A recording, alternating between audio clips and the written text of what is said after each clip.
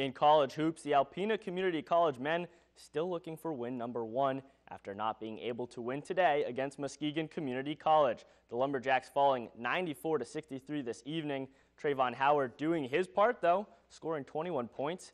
Dion Ivory dropping a 13-point effort, and William Gates finishing the night with 12 points for the Jacks.